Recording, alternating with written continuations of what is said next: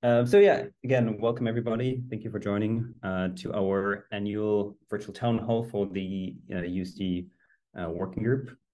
It's been about a year since we had this large annual meeting last year at SIGGRAPH. So this is a fantastic day, and thank you all for joining. Quickly, the agenda. For people who are not super familiar with this group, we're going to have a quick intro into our user working group here. And then we're going to go through a couple of updates we had over this past year. Then we're going to introduce the sub-working groups that we have, and they're going to go through their updates for the year. And then we have Scott Gefford from the Met with a short presentation. And then we're going to talk about the new announcement from 2 weeks ago, which is the Alliance for OpenUSD, and what that means for our working group here. Go through a few details, and then at the end, we have plenty of time for Q&A to discuss any of this, or talk USD if you want to. Okay, cool. So USD working group is really a place for all of you. It's a place for the USD community to come together to discuss new features, new USD features, to discuss issues people found or encountered while they were working with USD. It's a fantastic place to present interesting work that people have done at work or outside. It's a place for people to showcase use cases people might not have thought of before that are totally relevant, but maybe new, or not that common, not that known. It's also a place for people to put up proposals for new USD features, for changes.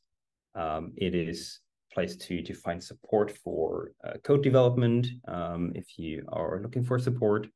And it's a really good place to make community connections, to meet people, to learn about what people have done, to learn about people's background. It's really a community place for the USD community.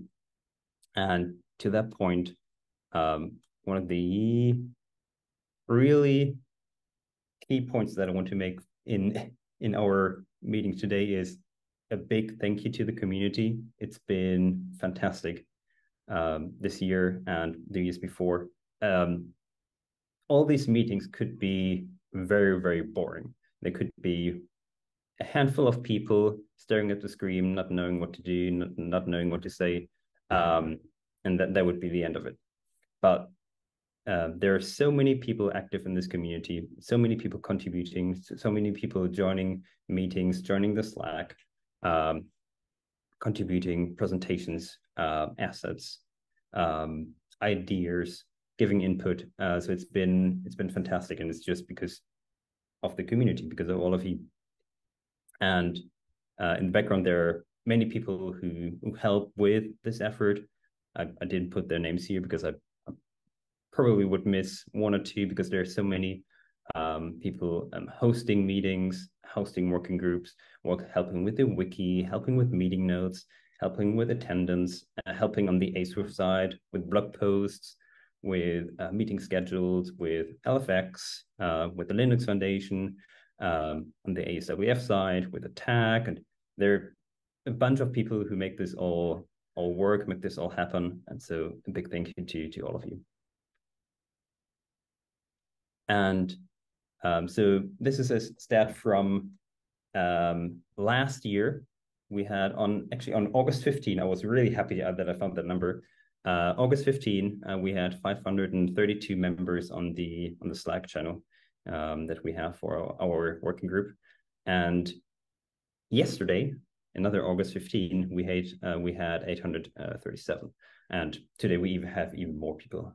So it's been fantastic to see all these people join, to all these people contribute, be active on the Slack channel, talk about all things USD, talk about community issues. It's been fantastic.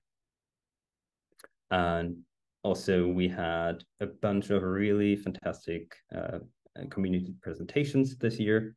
So these are the 12 presentations we had that we also were able to make public. So everybody can watch them if people missed the meeting. So you can go to our wiki and find all these presentations there. Thank you again for all of the people who gave the presentations and also then allowed us to make this public. And these presentations are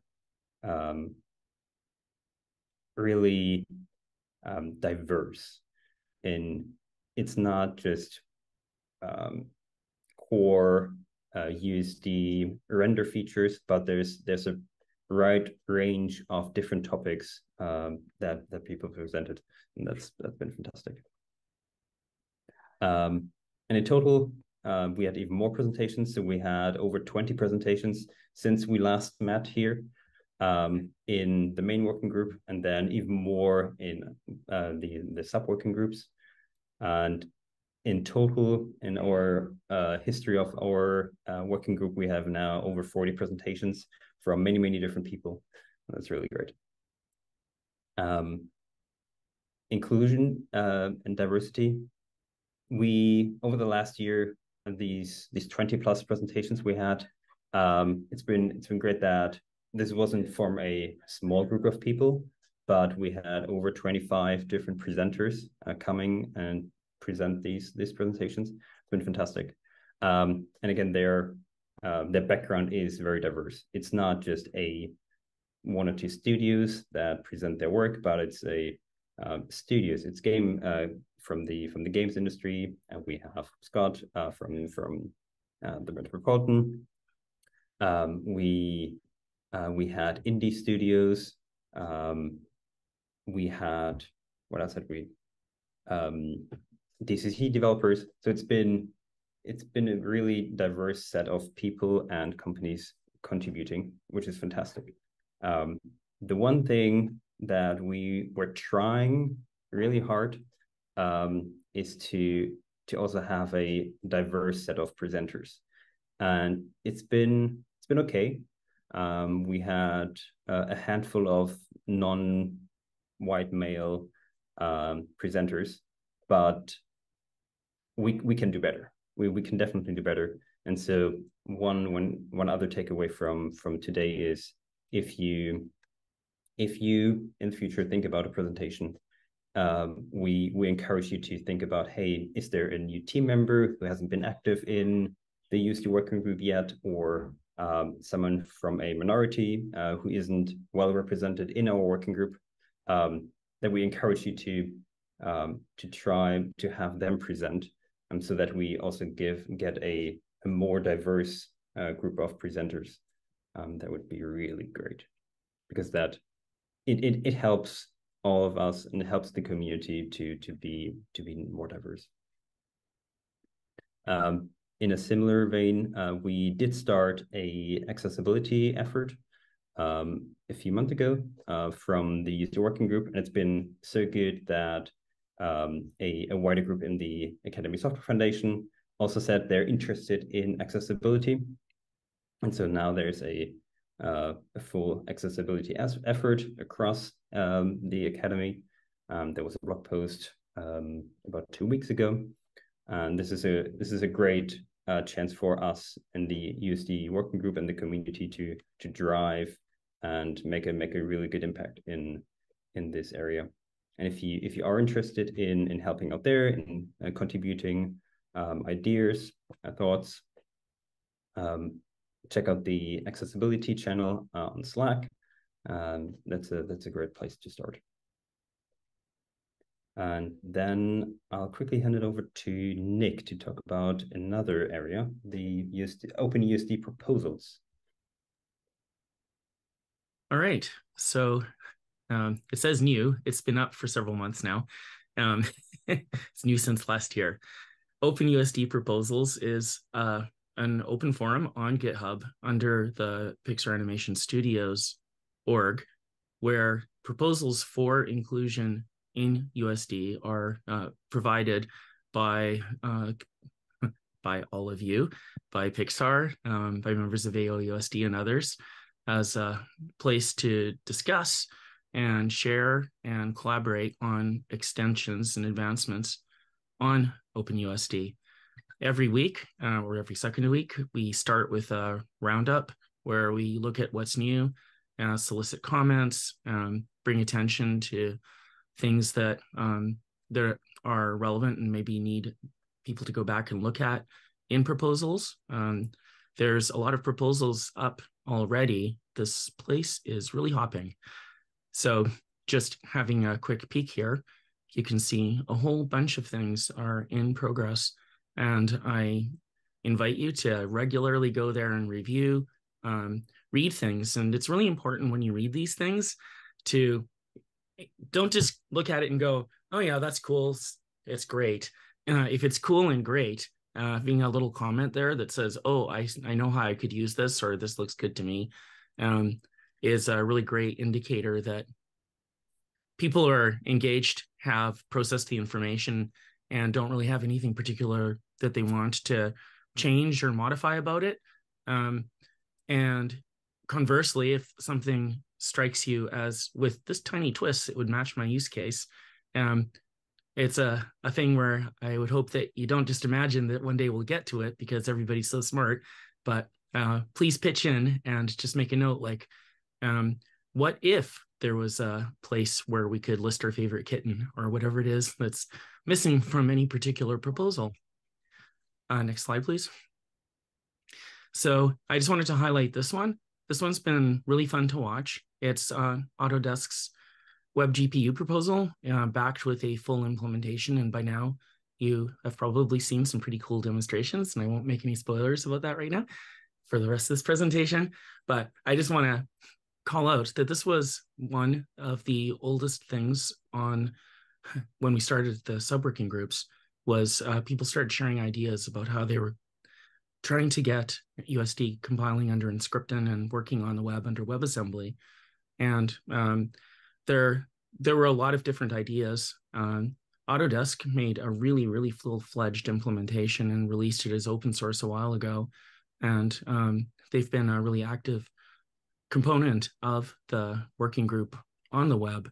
And you can see a number of proposals around HGI since then, all over this spread. And it's really gratifying to see. And it's really quite exciting to have seen this go from people batting around ideas like, I bet you could compile this with Inscripton, to there's actually an ecosystem developing.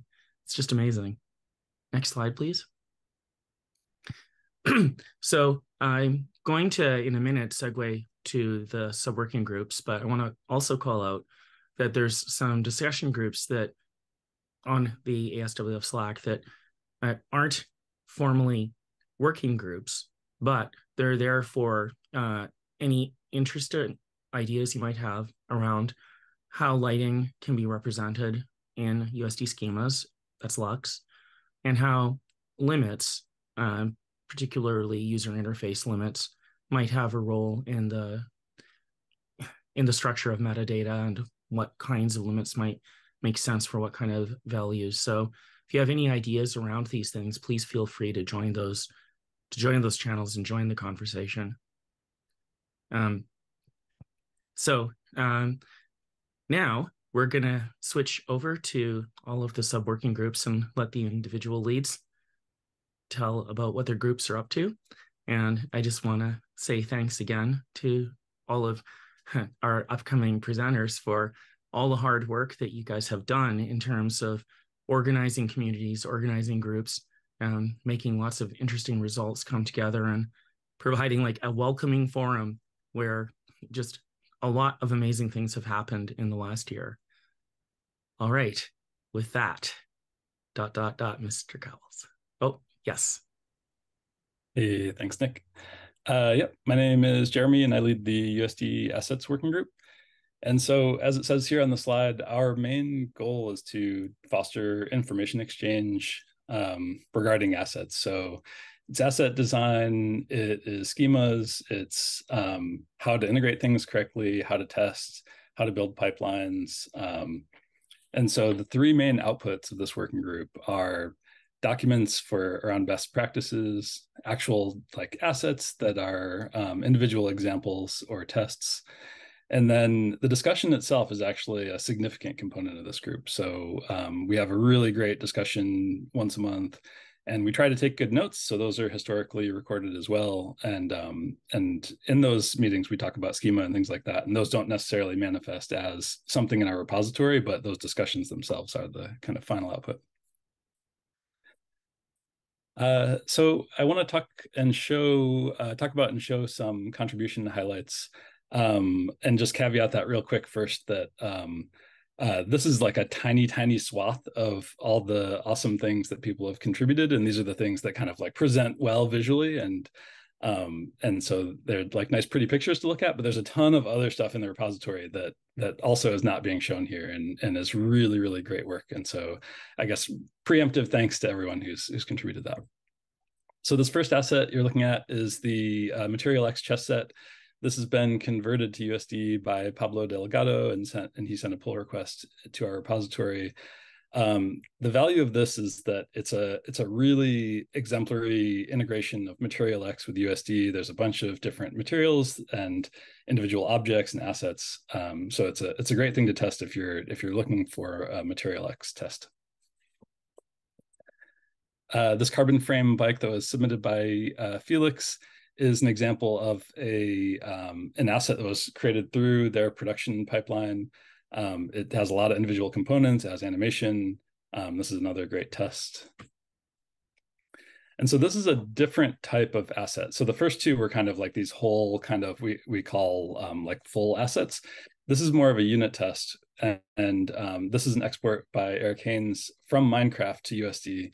And it really is a rigorous test of USD preview surface. And so it has a lot of small details that are documented well in the README that if you're trying to see if your USD preview surface integration is doing the right thing, you can load this asset up and then look through Eric's document and see like, is it rendering the way it's expected to render?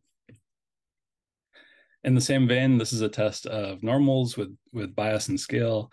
And Eric unearthed many, many issues in different renderers with respect to normals. And again, really, really great documentation in the README file and a super simple asset that just exposes all kinds of issues.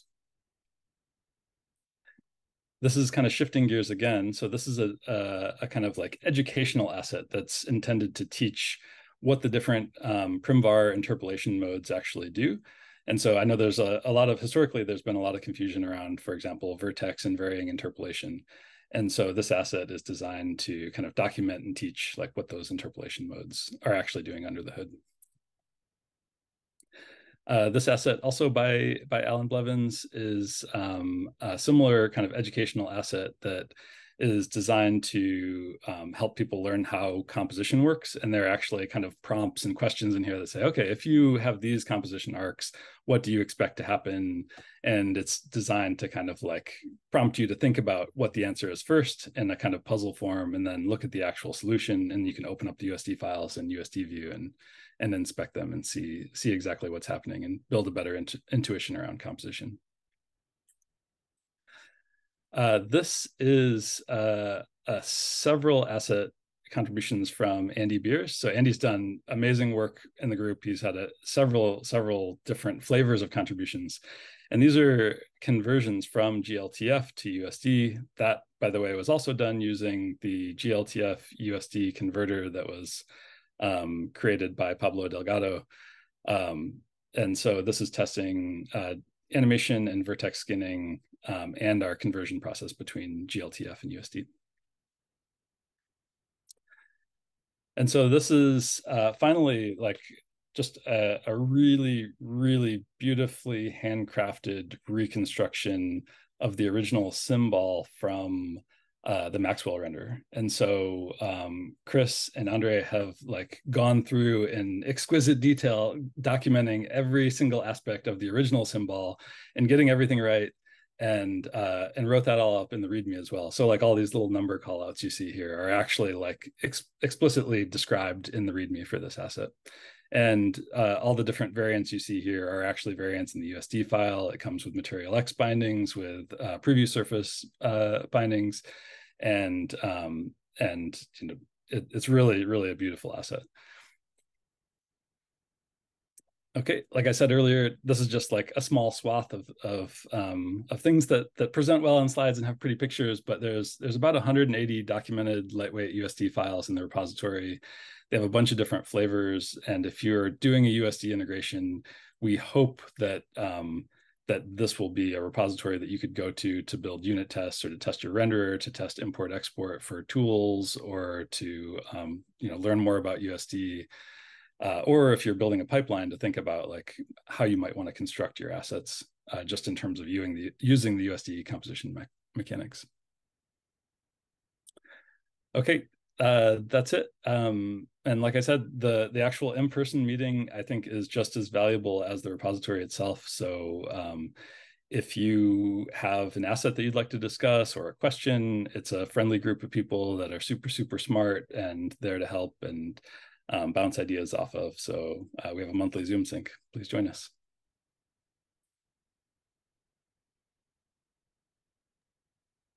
All right. Thank you, Jeremy. That was really, really awesome. Unfortunately, Michael is not here with us today, so I'm standing in for Michael on behalf of the camera group.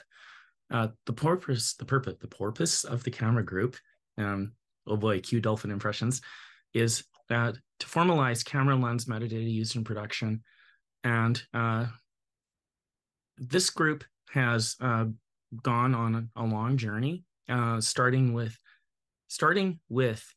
really old data in the SMPTE 2065 specification for ACES, and also in OpenEXR, of standard camera metadata, things like what does it mean to have an f-stop, what does it mean to have a focal length, what does it mean to specify sensor aperture. All of these things have been in 2065-1 and 4 for a really long time.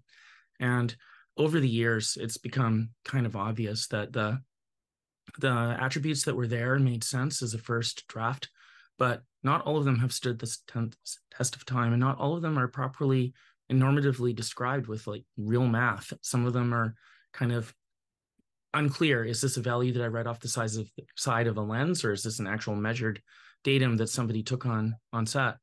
And it became clear that this needed to be revisited. And the USD working group on camera started with the idea that the thing to do was to gather those attributes and make up a table, specify them in terms of like a USD schema. But as time came on, it became clear that a lot more groups are working on similar efforts, and that there needed to be consensus between a whole bunch of industry standard bodies. Could I have the next slide, please? So the group became actively involved with the ASC, the VES, and SMPTE in the various working groups around camera metadata. And there's thanks here for a bunch of people who worked particularly heroically in order to get all these groups together, meeting continuously over a long period of time, refining the attributes that they all found, debating what the specifications of various aspects of camera math and optics are, and actually coming up with a really, really nice document.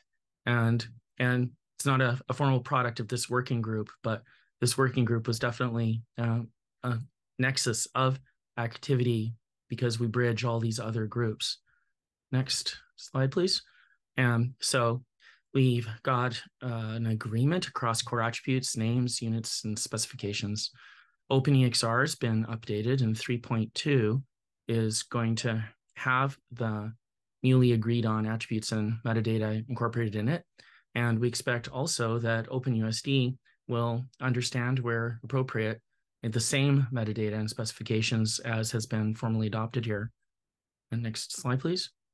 And I'll just leave this up for a second for anybody who wants to take a look at this very, very nice document that Cook has prepared, where you can find the mathematics very well presented, definitions, extremely clear. And this is a wonderful basis for the final output of that effort. All right. So with that, who's next? Games. Yes, games. Hello, I'm François. I'm one of the co-hosts of the game subgroup. Unfortunately, TJ couldn't join us today. He is sick, so I will do the presentation. So we created this subgroup because we found out that a lot of video game companies were interested in using USD. And the usage of USD in games would be slightly different from the movie industry. So in July 2022, we held the first meeting of this subgroup. So this group here is here to gather the needs for the game industry. So you can see the goal on the left.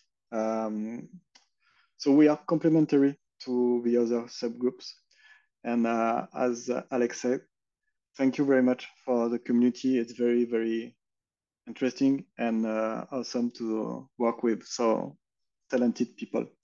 So one of the first goals is to define what is a game asset.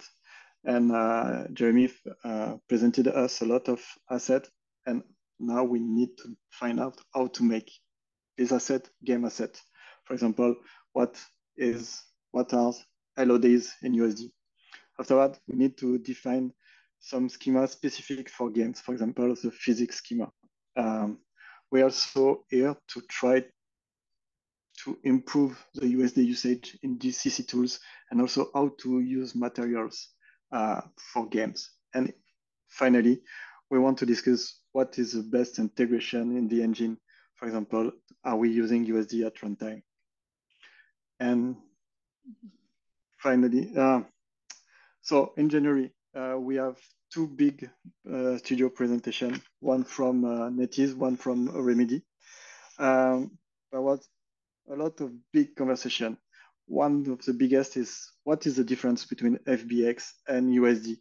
And we tried to find out what is missing to USD to replace FBX in a video game world. And finally, our friends at Remedy presented the book of USD. Big shout out to Christophe Minard. So one of the big presentation was the presentation made by Remedy. And they showed us how USD is integrated in the Northlight architecture, game engine, and why they don't use USD at runtime. They also demonstrated what are their assets now, what they look like, how they migrated from SBX to USD, and what is the future for the content at Remedy. They ended up the presentation by showing us an impressive live editing demo. So in few words, Remedy loves USD. They love it so much that they wrote down the book of USD. So once again, big shout out to the Remedy people because they are doing an incredible work. So this book is directed for artists and to make them understand very easily what USD is. And it's written as a MD book, and it's in GitHub with an MIT license. And they are using Animal Logic A-Lab for this example. So you can go to the next slide. After 1 year of doing this subgroup, we found out that a lot of issues are also present in the movie industry. For example, how to remove boost. But as I said, there are some specific issues for video games. So how to represent material and texture, how to use them correctly in a game engine and with USD. Another thing is, is USD scale the correct way to use skeleton for heroes, or should we create a new USD hero scale? And also, as we spoke a little bit before, for the lighting, how can we use USD for the lighting in game engine? And so for the future, we want to improve the usage of USD in the game studio. We want to introduce the better USD workflow for the game in different studio. And also we want to help people such as Remedy to make USD shine in the video game industry. So yeah, you can come and enjoy this subgroup every month. And if you want to participate, don't hesitate to poke me or poke Nick or poke Alex. So thank you very much. And now it's time for MaterialX.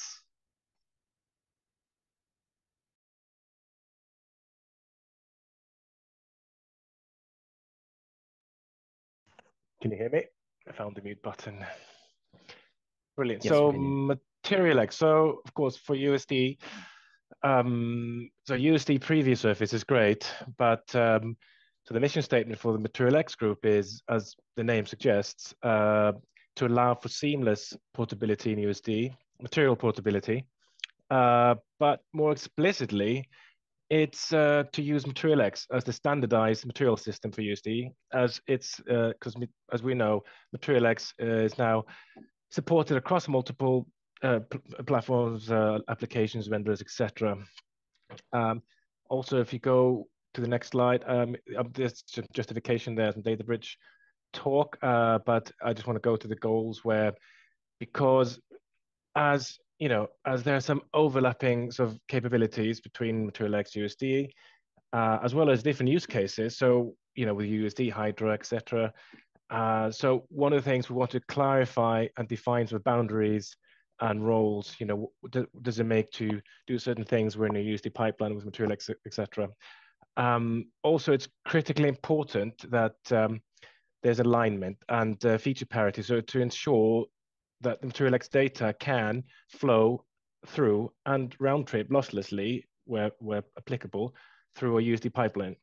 So, and what we're trying to do is identify any gaps on both sides actually, and also look for alignment. Like, you know, sometimes some things can be described in different ways. Which one should be we're steering towards MaterialX USD, you know, to get that alignment, you know, and also plug any gaps to make sure the data is, you know, can flow from one end to the other through the pipeline. Also, so that's and then in terms of being fast and robust Hydra rendering, so it's important that users have, you know, an interactive experience. We normally rely on Hydra when, you know, many USD pipelines, although you can't go directly to USD and render in some renderers. But it's so going through different hoops, doing through data transforms, shader generations. What can we do to make sure the user experience is seamless and fast, so they don't have any hiccups? And that's something with multiple use case and applications have hit, or something we're looking at. So also we, of course, you know, in terms of extensibility, we strive for standardization, but we do need to acknowledge, you know, and empower sort of diverse workflows that rely on custom USD schemas, for instance, or MaterialX definitions. So we want to make sure, you know, in a fast-paced environment that people can go beyond, you know, and then, you know, we can look back at what we can standardize later. So, of course, we've been doing a lot of guiding community as well. That's been very successful on the Slack channel, so join that. If you could go to the next slide. In terms of some of the goals, in terms of clarifying separated concerns as well. So one example I'll just give you is, you know, when you're in a USD pipeline, you know, because MaterialX has is able to also do all sorts of look assignments, etc. Material assignments. Does that really make sense? Because you can't compost it in the same way. So we're trying to see where the boundaries lie. Also, you know, there's certain things that can't be done in USD pipeline. What can we do to bring things from MaterialX into USD? And I'll just touch on the timeline as well. So where we did the first presentation last year, and then if go to the next slide, perhaps. So another one of the sort of key goals is we discussed is the alignment and feature parity. And after a lot of discussions around MaterialX being enabled by default, we had lots of discussions on that during the year, and so it's really great to see that was, you know, that's been merged now. That in 2305, MaterialX is enabled by default. So that, that was a lot of discussions on all sides, and thanks everybody for that. Also, Apple presented also the metal support in MaterialX USD. That was great to see. I just wanted to highlight because it's bridging between the two, data models. So metal has been supported since 1387 in MaterialX and was adopted in 2308, which updated to that MaterialX version. So other conversations have been hotly debated and discussed is color space in MaterialX and USD. That's something that's still ongoing, but very important. We're going to continue that discussions. Other things are units in terms of alignment on units, pipeline flow and how it's handled in Hydra, etc. There's a lot of discussions around that, and integration of USD MaterialX in Python package. So lots of, I'm going to go through all these. There's just some of the highlights. There's been lots of other discussions, and as you can see, I'm not going to, read all them out, but you can see that they're all touching on these different goals. So they're capturing a breadth of the goals we set out.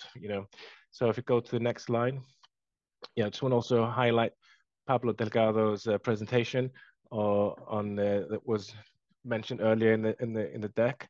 It's a GLTF to USD material converter.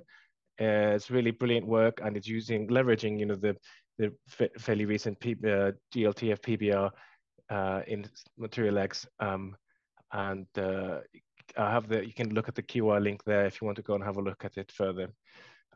So next slide. So also alignment, etc. There's also just improvement generally on either side. So just want to highlight two things. There's subtle things, but important for particular to align. That's talking about aligning sort of the metadata. What does it mean? Some of the UI elements and how was metadata, how is it transferred to the data model?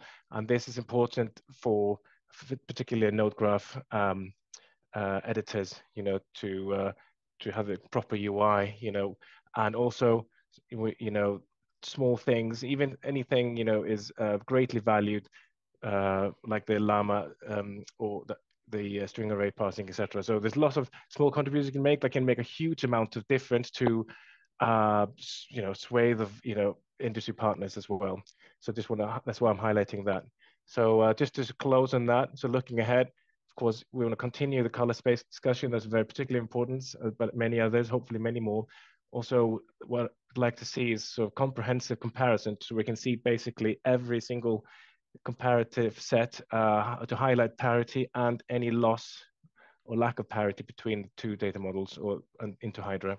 So it'd also be great to really highlight, there have been lots of USD productions, but highlight or use case or production, anything that really showcases USD with MaterialX in a real workflow. That would be great to highlight that next year, and hopefully a lot more. That's great.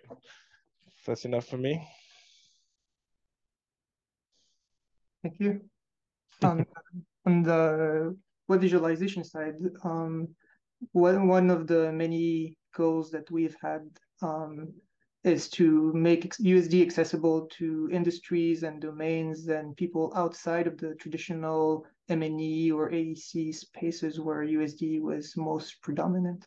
The path to our efforts is maybe not as clear and straightforward as many other groups who are maybe more focused, just because of the fact that we reuse and cross-pollinate from the great contributions of all of these other groups that you've here exposed their achievements just before us.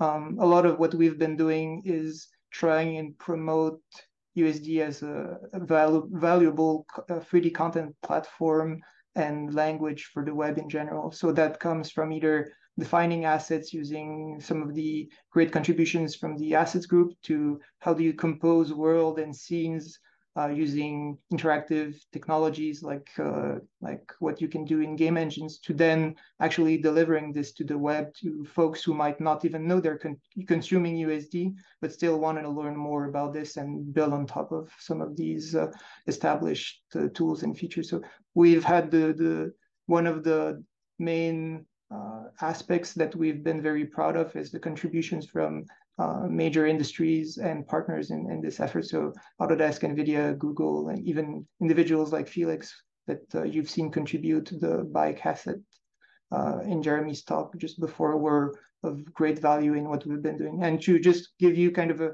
rough idea of where we all started from, we kind of started in 2001 with some very raw presentation of what could USD on the web look like. And if you don't mind moving to the next slide, you'll see that it was, I want to say rough in a sense, where maybe it was a minimalistic way of experiencing USD on the web, where you could, through a text editor, just edit raw USDA, navigate your 3D assets, and either learn a bit more about what USD is, or sort of give a sense to people of the type of experiences that they could create.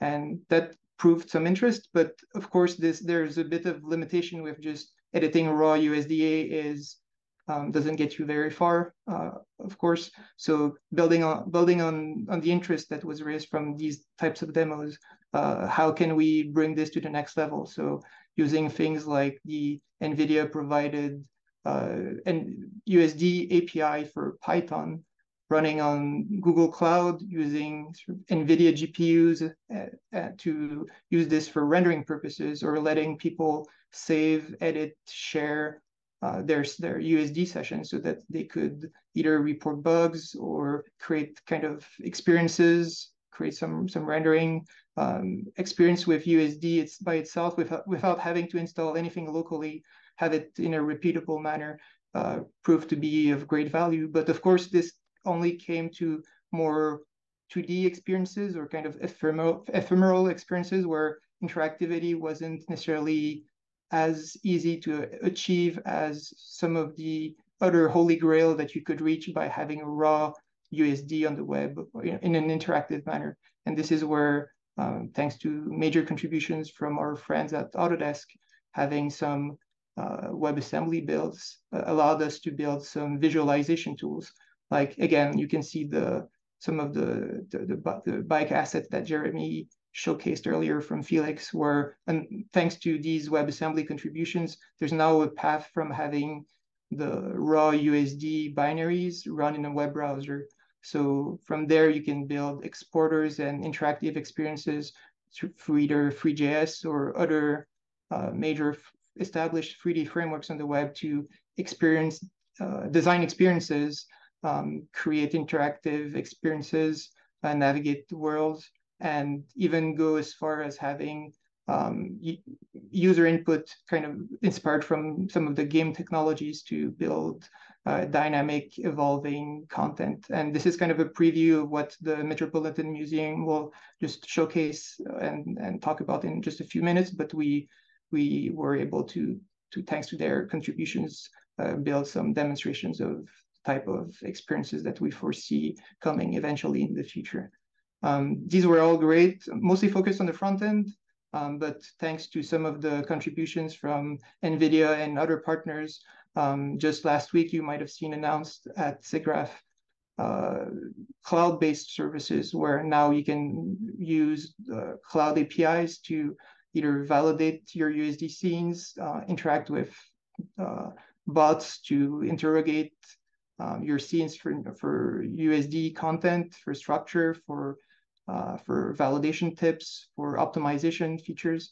And so now we've kind of tied some of the pieces of the entire loop, where we have ways to visualize USD on the front end, but also build larger scenes on the back end using cloud APIs.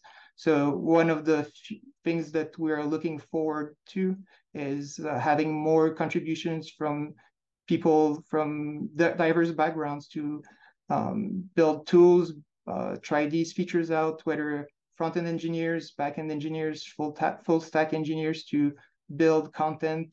Let us know if they need more. Let us know if things don't work quite the way they were expecting to, and sort of let us be amazed what by the type of dynamic content or features or automation features that people see building on top of this. So thank you very much to all of the partners who've been on board with us for a number of years, and very much looking forward to hearing what people can start building on top of this. And I'll now let the Met Museum that I've just alluded to a few minutes ago talk to you a bit more about some of what they've been working on for USD. Ah, should I run that, or is someone else running that? Yeah, you can run, Scott. Yeah. Yeah, it might be cleaner. Let's see if this is successful.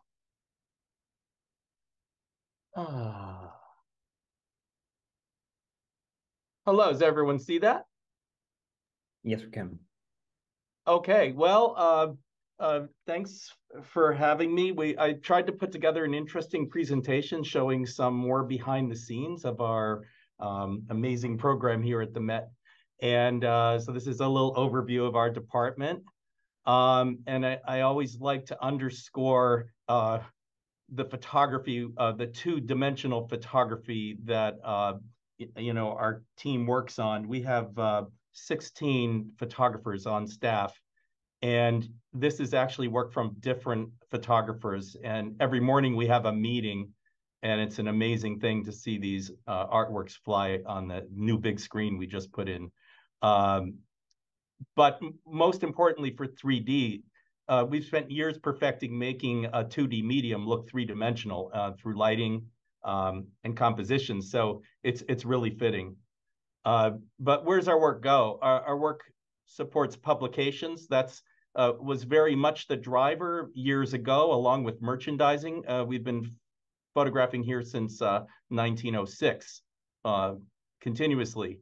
But of course, we supply photography for the collections. When you go online, you'll see the images of the objects. We have a full web team, which you haven't met yet, but you will in the future. And they design our interactive. All of our web public-facing work goes through a department called Digital. We also support conservation, pre- and post-conservation photography, as well as supporting the best practice in photography throughout the museum. Of course, galleries. We don't generally photograph events, just if anyone's interested to know that. We focus on the objects and the galleries. And of course, we have a production team. We actually have 9 people working on post-production. And very much, it's interesting because we don't work on color. We've got color nailed years ago, but we focus on extending backgrounds and things that couldn't be photographed in one shot. A large percent of our images go directly from camera directly to you. I need to bridge, and it's important to realize that the 3D is just a small part of our program, but also that all of the different media stems from traditional photography, including the discussion about spatial computing and immersive media. I think it's really good to reflect that we've been doing stereo photography for quite some time. I found this Viewmaster reel on eBay from the Met, and it's fascinating. We might revisit those objects someday. And then, of course, the talking Viewmaster, which was just fascinating to me, that you squeeze the button and you get audio and images. And I'm using that as a segue to sort of tie the two activities together, because I see this in the Met. When our photographers see 3D, they're usually disappointed in some way or another, whether it's resolution or fidelity, color fidelity, etc. So, we have a challenging audience to satisfy when it comes to our work. But in terms of range of objects, we image from the smallest objects to exteriors of buildings and everything in between, using different techniques. And, this was a little snapshot of it. There's a gallery project going on where the Michael C. Rockefeller wing is being completely renovated. And this is just a snapshot of some of our ongoing work. But I thought it was fun to look at the scales of these objects when you see Wilson, who some of you met at SIGGRAPH, photographing, doing photogrammetry of the ceiling, or Jesse photographing that house post that you'll see in the picture catalog. Just as a sense of scale, it's fascinating to me. So there's no cookie cutter here. That's one of our challenges. A lot of things are image in situ. But a little bit of an overview of how we work and what drives our work here. Historically, we started with a focus on conservation, supporting restoration and mount making, and I'll show you some examples of that. We also do outside requests. If someone's looking for an artwork, they can call our licensing team, and we will actually set out to digitize for external requests. That could be artists, it could be commercial, and that goes on for years. It's not every day, but it happens quite often. And then we're constantly working on research and development and working towards imaging our collections in 3D, but we're in no hurry because just look at all the changes in USD in this past year. So we really have no lockdown pipeline. It's very much ad hoc and evolving constantly, but we do want to get to a place where we can trust in the formats and the process that we can know that will be solid for the future. So we're working, constantly on that. And that's where we're interested in the best practice and standardization. So the AOUSD announcement and the goal of ISO standards certainly piqued our interest. And, again, like I said, we're always referring to our own work as the level of quality that we want to achieve. We're not looking to other communities, but we certainly learn from other communities. And that was apparent at SIGGRAPH, the deep dive into learning about what's happening in filmmaking and how that can translate to cultural heritage. And then, of course, what's the next generation as we all move through? What does photography become at the Met and out in the world? Is it a merge? Is it a hybrid? Is it 2 tracks or 1 track? I think they do come together. Speaking of coming together, I thought this would be interesting to share the tools that we use. We do not have, I sometimes feel sad in this meeting because I'm sitting here with the minds of the industry and people who can write code and make magic. And actually, we're very much on the user side. So these are the tools we use. And these are the tools that don't support USD. And it's very interesting, those red ones. We're very much hoping that they get on the train, because this is actually some of our photogrammetry apps don't run on Macs and don't support USD. And therefore, we can't really build a pipeline on USD till everything is interoperating. But I have to say, I'm seeing tangible progress.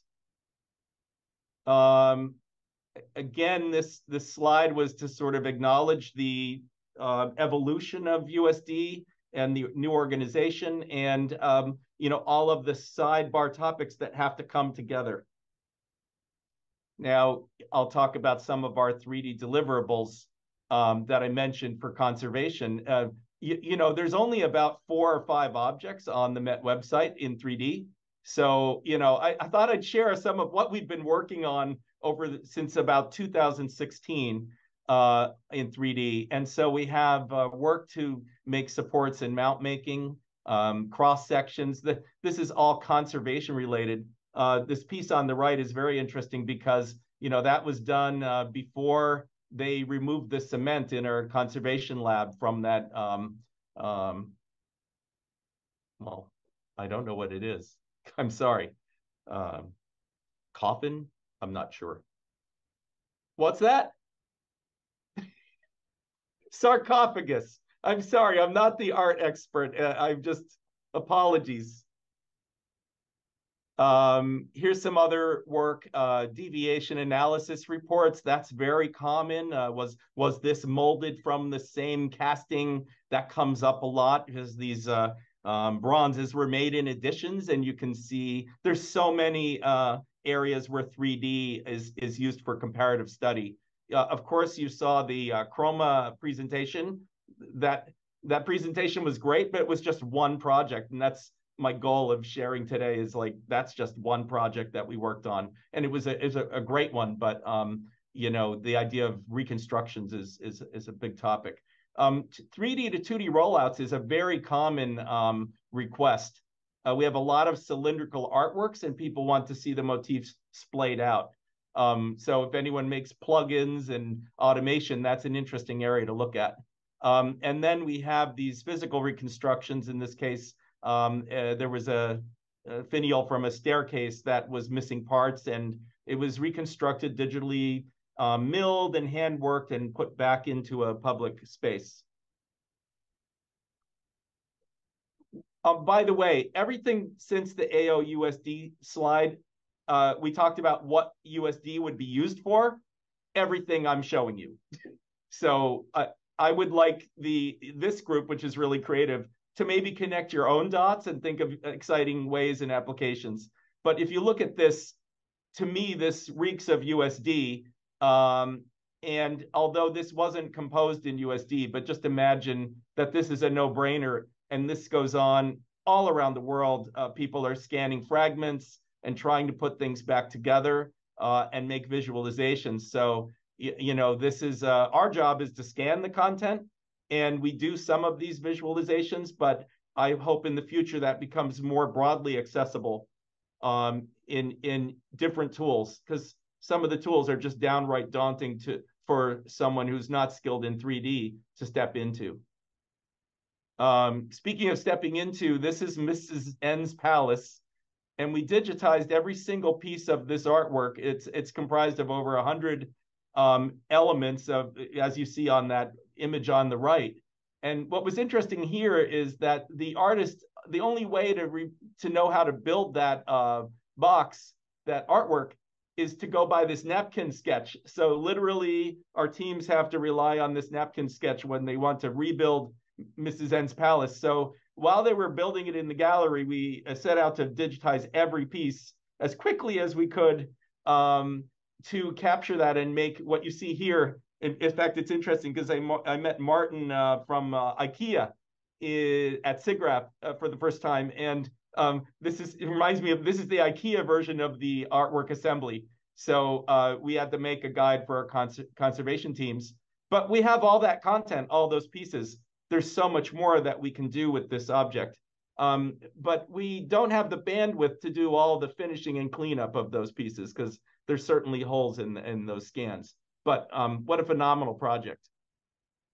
Another phenomenal project has been and an ongoing effort, and this falls into some of these outside requests, where this tomb, the chapel is in Spain, where this was originally from, and they like that it's in New York for exposure, but they wanted to make a facsimile, and so we did the digitization, photogrammetry, laser scanning, and a lot of the people on this call, you know, don't understand why we need such high fidelity meshes and accurate metrology. It's because a lot of these things are used for reconstruction, for scientific analysis, not just a pretty picture on the web, which is a big problem and misconception in 3D right now. Is you know, there's so much emphasis on eye candy, but there's no meat behind it.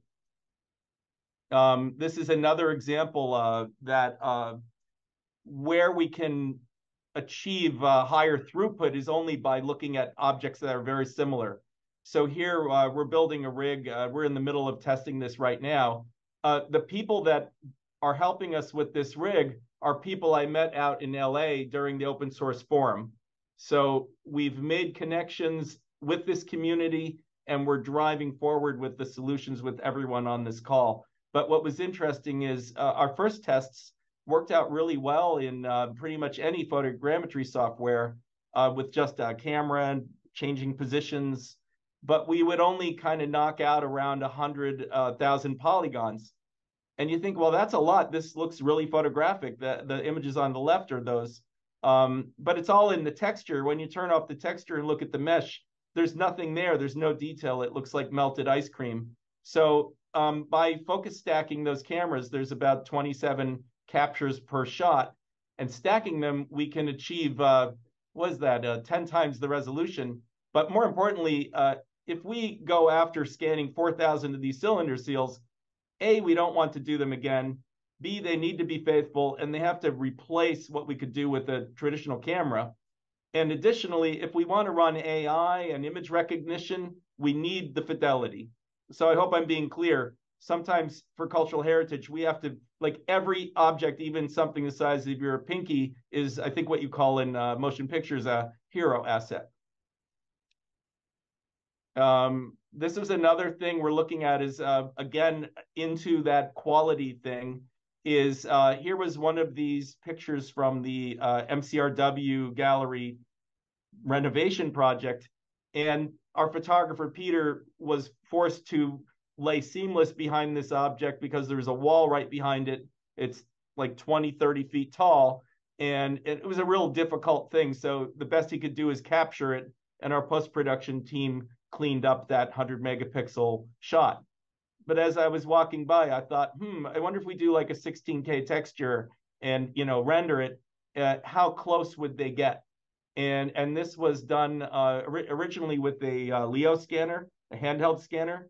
But during the progression of this project, we actually decided to do photogrammetry. And I just wanted to show you some quality comparisons. This is a 2D photograph of the detail of this object. This is the photogrammetry mesh. And this is the textured mesh. And it's still not photographic, but we're pretty happy with this. This is, you know, pretty amazing and more than we thought we would do in the beginning. What was happening is if you went and scanned these with the Artec, you wouldn't get that detail of the mesh there. It would be much softer, less defined. So if someone wanted to measure a split in the wood, it really wouldn't be useful for that. And then in the quality department, we're doing work with color. And we mentioned with the Chroma exhibition how important color was, and we used scene referred color. But as we've been going by, we're starting to look at, well, how can we make sure that the 3D models are viewing and rendering correctly? So we decided to make a synthetic SG chart using the measured values and actual gloss measurements, physical measurements of a chart, to try and make a perfect digital twin, and then threw it into software to eliminate it, render a TIFF, and use the same software we use to validate to ISO for our still cameras. And we've had some initial successes, but I've talked to a lot of people out at SIGGRAPH in person about this testing. And, you know, to us, this is mission critical. If we can't reproduce a color chart, then how are we going to reproduce the art faithfully? And, you know, just in a quick test of this with very little effort, that was rendered in Stager to a TIFF. And then I converted the 3D model to an AR, but that's the real color chart on the right and the synthetic on the left. And then we had fun, you know, with the AR in the studio. So those were kind of fun. And the one on the right looks very, you know, kind of real. So, you know, we also want to have some fun with this.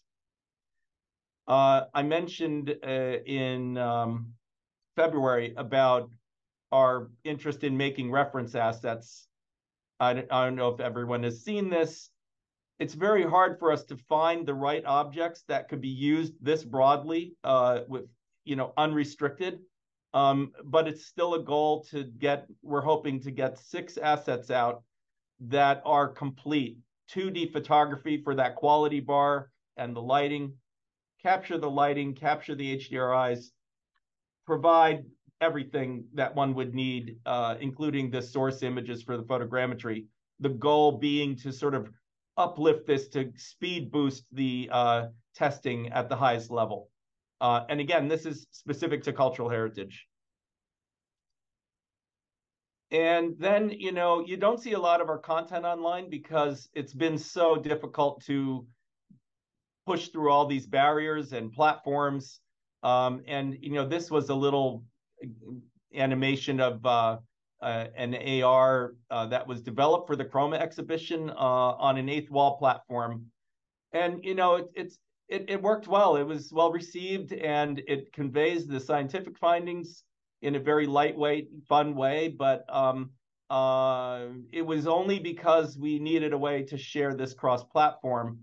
And what we're working on now is through this group, we met Felix, who makes the needle engine. And it was very interesting because this is a very preliminary view of this. But that's that's using USD and well, Felix is on the call, maybe in the Q&A he could explain it, but bottom line is it's removing a big friction point that might help us in the future with our sharing our objects online. But what's nice about this is you get the full USDZ experience on iOS, and on the web-based, you get a GLTF. And then, of course, my favorite delivery mechanism still is the USDZ, the native USDZ, where we can embed audio and interactivity. I still think there's something very different and unique about that compared to building things on web pages. Sometimes I just want to have a file in my phone and be not on the web and enjoying an experience. So I believe there's a synergy here in that we can download USDZ from a web-based experience with the audio, and some of you have kind of been kind enough to throw tests out at us. And the one thing about this group is I was literally on a USD meeting, and I saw a chat in the Slack about something, and that's how I met Felix. And while the meeting was going on, he was rendering prototypes. And that's what's really amazing about this community is it's so open and supportive of people who want to do new things that are not engineers. Let me see if I can change the page here. And to me, the most rewarding thing is when we look at that Zemi figure that we built the AR of. I didn't share this in the past, but an artist in residence, the reason we scanned that object was an artist in residence wanted to activate that object, and he cast it in bronze, our 3D scan, and he planned a whole ceremony out in Harlem. And this was really at the late end of the pandemic, where people were just coming outside. So it was amazing to see this art out on the street. And, so our team's work, it was very rewarding to see our work in cultural heritage get out to the public, get out to the world via the AR with a curator telling you what the object is about. And then, of course, the USDZ enabled us to have these kids come up and do just what we did behind the scenes, coloring in Procreate and moving these files around to their parents seamlessly. Was just really great for our education programs, because it would be odd to do a custom web development for something that simple. So I'm just trying to put our work in context with the broader community. And then I thought, after I saw all the USD presentations, every single USD presentation is talking about software. Oh, you can connect the world of software as that's the goal. It's actually the software is a vehicle to get to the public and all the people that interact with art from my point of view. So it's interesting to see Jensen's slide with all the software applications and the services, but actually all those services feed actual people. And I think that's really the true power of USD when it's free in the world, is that we can connect workflows and people through software and applications. And I think that's the really most amazing thing about this that gets me excited, because, I think about, why am I doing this? Why am I pushing on this so hard? But I think it's because I think it's the right thing and the right community because of that open nature and the collaborative nature. And so I'm just here to say thanks. And, we hope to have more to come. And, that's it. It's sort of exciting to be here, and it's exciting to meet all of you. We're just as excited about what you do. Thank you very much, Scott. As always, it was super interesting to see that insight. And I think your feedback on this community and what it is, what it can be, what it can achieve, it's really awesome. And it also, you touched on many things that our sub-working groups and working groups are working on, so that there was a really great summary and an overview of how things come together. And then let's see, we have one more section. If I can share my screen again.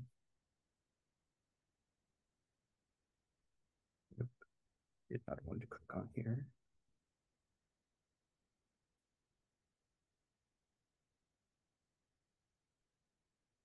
Let's see. There we go. There we go. Which is the Alliance for OpenUSD that Scott touched on and we mentioned earlier.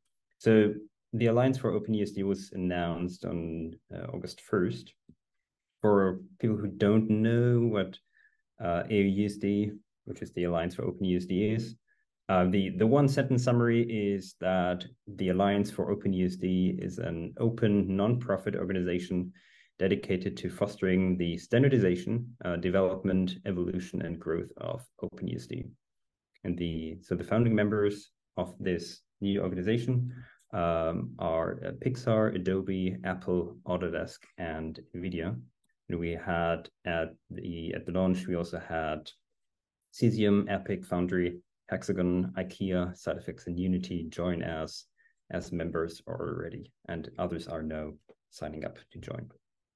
AUSD is hosted by the Linux Foundation as a joint development foundation project, which is particularly interesting because it allows us to make USD an ISO standard eventually. It's set up in that way, and we're using the JDF infrastructure for that. But it's also really interesting because the Academy Software Foundation is also a Linux Foundation project, and so that makes it really easy for ASWF and AUUSD to work together. And this working together, so we're setting up a liaison agreement between ASWF and AUUSD so that these two organizations can effectively work together. We're also working with Kronos to set up a similar relationship to work with them on similar things. And that gives us in the USD space kind of three different pillars for the community, which are OpenUSD, so that's the Pixar repository, and that is the open source project that everybody's using now. Then we got now AUSD, which is then the organization to create a standard specification for USD based on the OpenUSD implementation. And then we got here our working group and ASWF as the open M&E interest group that feed into the open source project, that's using the open source project, where we have practitioners, people who are using USD, giving feedback in the M&E space. This is the place for this community to thrive and discuss and evolve, and then use AUUSD as the standard specification for better interop. And this was one of the summary slides I had 2 weeks ago, I think. AUUSD and the USD working group really are complementary. They work fantastic together, and it's a great combination of things. Something we haven't touched on in the past that I wanted to share with you quickly here are a few details on how AUSD works, and then with that give you a better idea of what happens when things happen, and if you want to get involved, how you can get involved, and even if you're not involved, how do you get updates, how do you learn about things in AUSD. And so you can read up on all of this. There's a working group processes document on the AUSD website. It's a long legal document that defines the full structures of the alliance. It explains how working groups are set up, how they work, but it's a long document. The summary is this. AUSD at the top, we have a steering committee, which is similar to the governing board in ASWF. So that is basically running the organization and making the final decisions on any specifications that get published. Then we have a technical advisory committee, the TAC, which is similar to the TAC in ASWF, which is it's an oversight committee across many working groups that we have to have a consistent standardization effort going, where we cross working groups, have conversations to align working groups, to resolve, if there are conflicts, resolve conflicts. But it's there to ensure we are moving all in the same direction in the working groups. And then at the bottom we have multiple working groups to do actually work on specific topics. Each working group has a clearly defined charter. So there's a scope within which the working group can work and what it aims to achieve. And so that work is what the TAC and the steering committee are reviewing and approving eventually. And so in the beginning, we're going to have one working group, and that is the core specification working group, which is there to define, to write a specification for the essential core parts of USD that are currently existing in the OpenUSD implementation. So that means no new features, no additions, no bug fixes really. It is what's in OpenUSD today. We take a subset of that, define this as the core, and make a specification for it. And then in the future, there can be more working groups for specific topics. Not going to name any, but there are different areas we can work on, and that people and members in the alliance can suggest and propose as something a working group can be formed for. Another interesting part, you don't have to read all the details here, but it gives you an idea. There is a very detailed and defined process how a working group is doing its work. That is slightly different to how ASWF is doing some of the work. It begins with a proposal that is reviewed. Then all the work happens. There are official votes within the working group for any proposed work. There's a TAC review, and crucially, there's also IP reviews by legal teams for any patents or any intellectual property issues that might come up within the specification. And at the end, there is a final vote in the steering committee to actually approve a deliverable, a specification.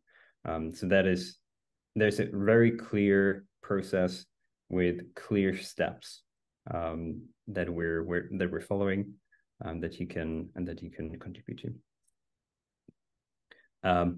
If you are not a member, or even if you are a member, but also want to be in this USD working group here as a very open forum and a open community, we are, as I said, setting up this liaison agreement between ASWF and AOUSD.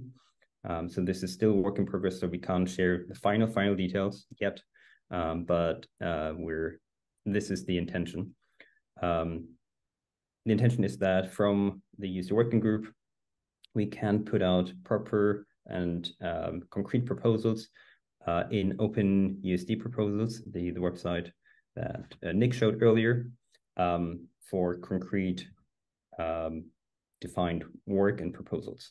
And USD proposals has a CLA that allows us to take on those proposals and move them over to AUSD and integrate them into a standard specification there.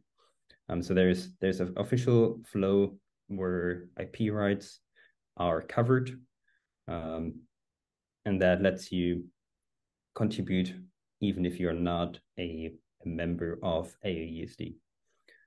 There's also the USD forum that can be used for discussions, that can be used for ideas that gets into AUUSD. And there is legal coverage for this.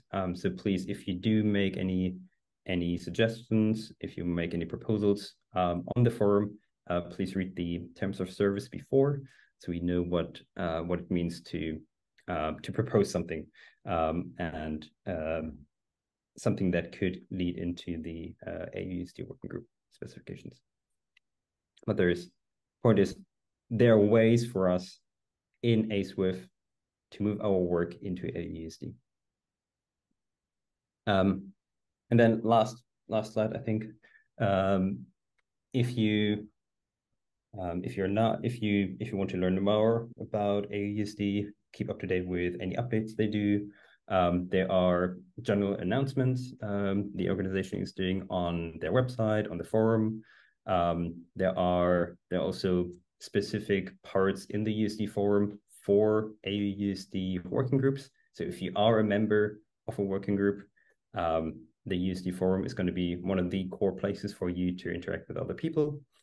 And there's also a regular community update meeting that is for everybody, that is open to all members and non-members of the Alliance to get an update on ongoing work, on new proposals that are put out, on new specifications that are published, and then also talk about future ideas of where the organization is heading. And with that, I think we're pretty much at the end. I hope you're all super excited about USD and the working group now, if you weren't already. The next USD working group meeting is in about 2 weeks, in exactly 2 weeks, Wednesday, 1 p.m. All our sub-working groups, we meet every 4 weeks, and we do have them on the calendar, on the ASWIF calendar. So you just subscribe to that and then get all the updates. And then we get this long list of Slack channels with all these fantastic members, working group USD, and then the sub-working groups, also the USD Lux discussion and the USD limits discussion. And I think with that, we are at the end of our deck, and we're ready for the Q&A. So thank you all for sticking around with us. Nick, you wanted to say something? Yes, before we transition to the Q&A, I was wondering if we could go and take a quick peek at the slide that shows the 3 different organizations. Yeah, but I wanted to just address one of the questions that came up quite a bit at SIGGRAPH, and that is, many people asked if this represents a possibility for divergence of the spec from the original goals, or a possibility of it becoming ruled by a committee or something like that, rather than having a coherent vision. And so I wanted to say that the way this is organized and structured, it represents continuity in leadership and continuity in ideas and direction. And it provides a place for where formally groups that previously informally discussed and negotiated concerns can have a place to consistently talk about them in the open and ratify them with the OpenUSD architects as to, is this, in line with the plan, and so on and so forth. So I expect it to be a cohering force, not a fragmentation. So just want to throw that out there because it came up a lot. Yeah, 100% agreed.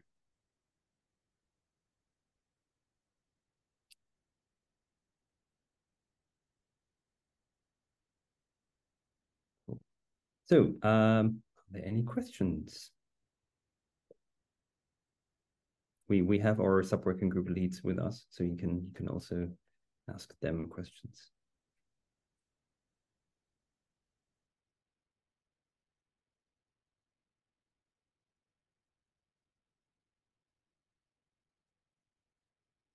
If there are no questions, maybe everybody's itching to go off and research all the things from Scott's presentation. Yes. I want to find out where those color charts come from. And we will try to make the recordings here public, or at least some part of this recording for people to revisit and look at the pictures again.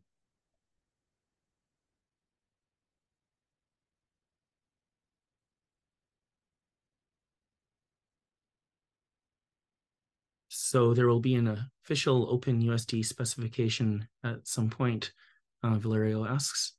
And so people could write an implementation in other languages. Well, the point of specification is to enable that kind of activity. That's not the main point of that activity. The main point is that if you've got a normative declaration or specification of what USD is, you can have confidence that when you open a file, it has characteristics of being well-formed, deterministic, and so on and so forth. And the very information that's necessary in order to have that kind of absolute confidence in the integrity of the data also means that you can, in fact, write your own implementation and know that it'll work properly by definition.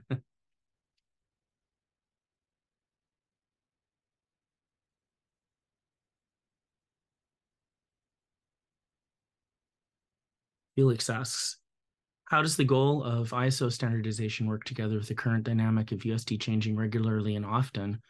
I know that from the GLTF world, these goals can clash quite a lot.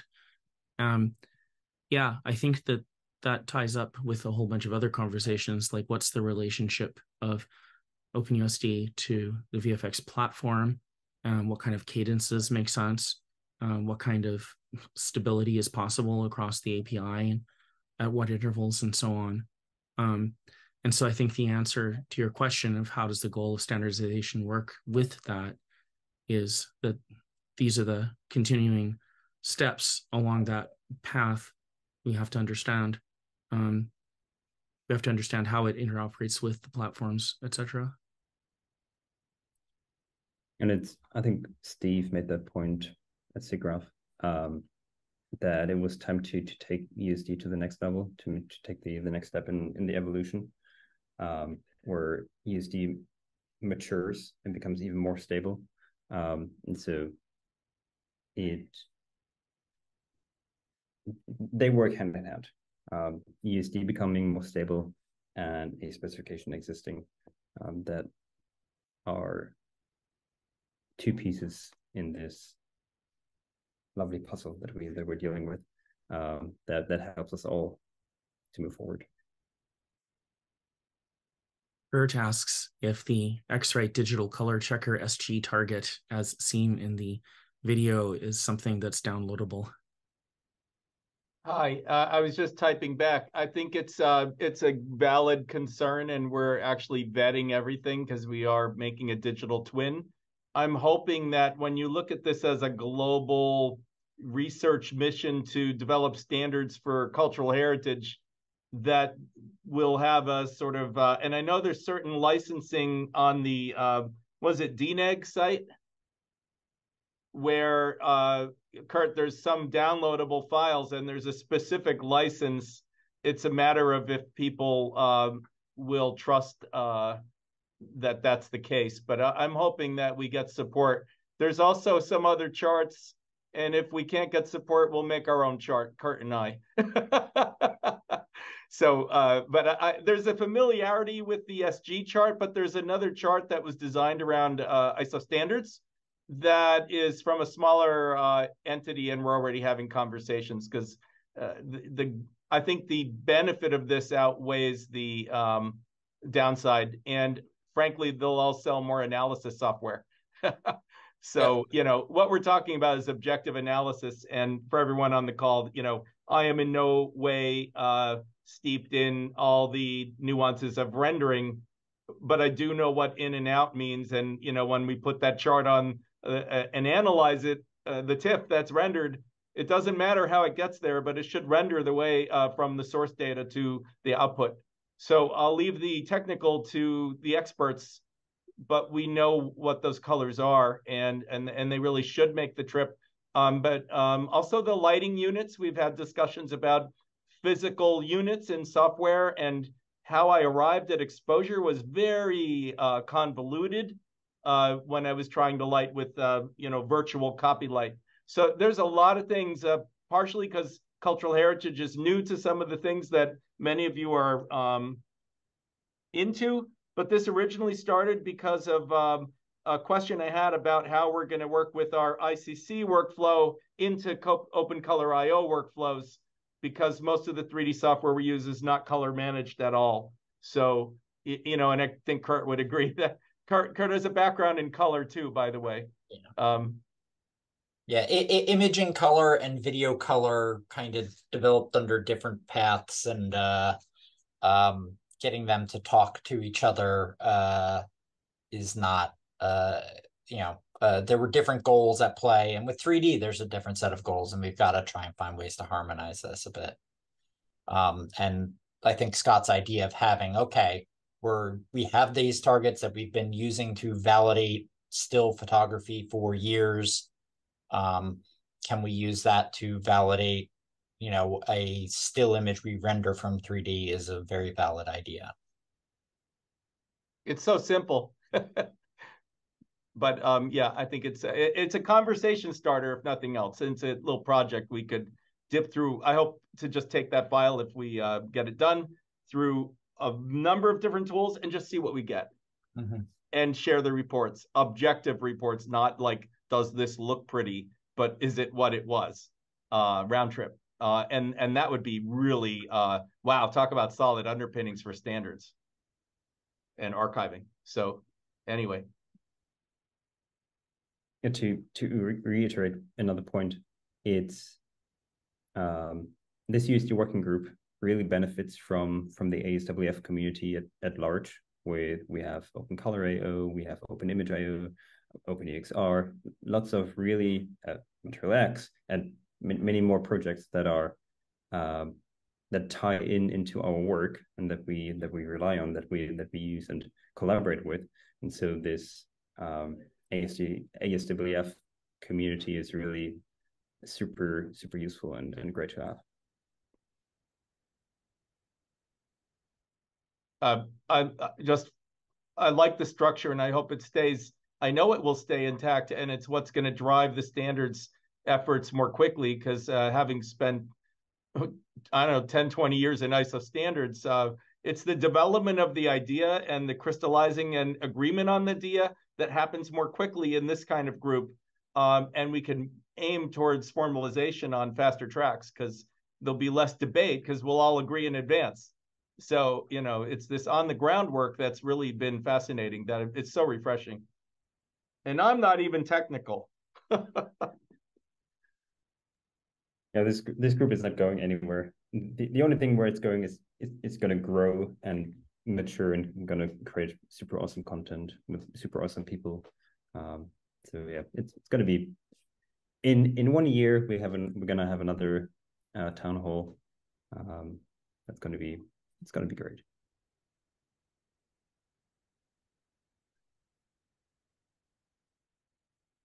Cool. Any more questions from anybody?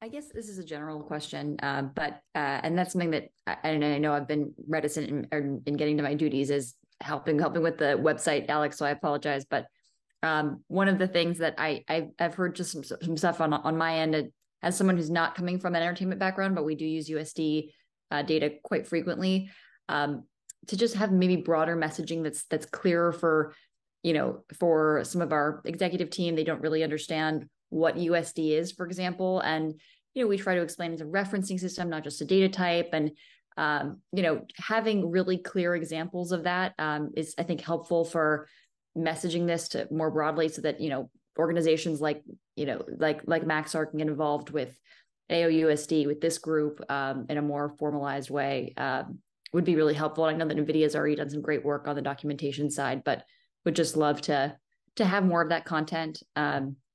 So that's my first ask, and then second ask, if I just related but not the same.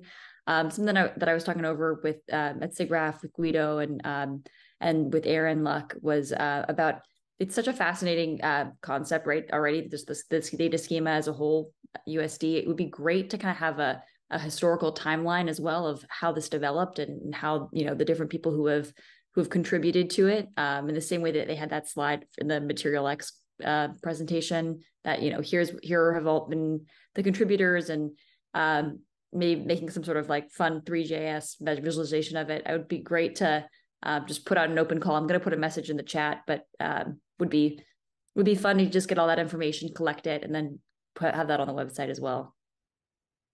Yeah, that's a fantastic idea. Like that. Jennifer, for the first point, in fact, even if you are in the media industry, some people don't understand USD neither. So I think the book of USD is also a good first step on it. And in fact, it's one of the goal of every subgroup, I think, but in a game subgroup, to improve this, to help people understand and use USD. So yeah. And thanks again for your work in the web pages and the wiki. Coming along.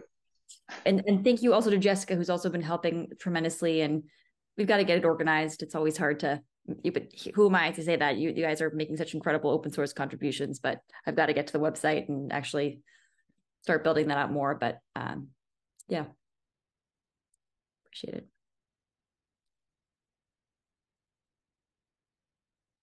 Cool. Any last minute questions? If not, there's the Slack channel that all of you obviously join or already are part of. The next week we do have, what do we have next week? We got the camera working group next week, got the games working group next week, the MaterialX working group, and then August 30, our next USD working group. During the games meeting, I hope that Luis and Phil will dissipate the big mystery that is proposed us 3 weeks ago. So, yeah. Tune in. I like that.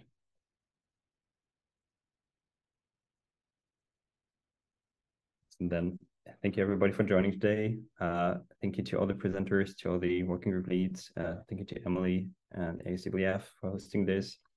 Thank you to Scott for the presentation. And again, thank you everybody for joining, for asking questions, for being interested, for contributing to the working group, and just being awesome human beings. So thank you, and see you again in 2 weeks, 1 week on Slack tomorrow today. Thank you, everybody.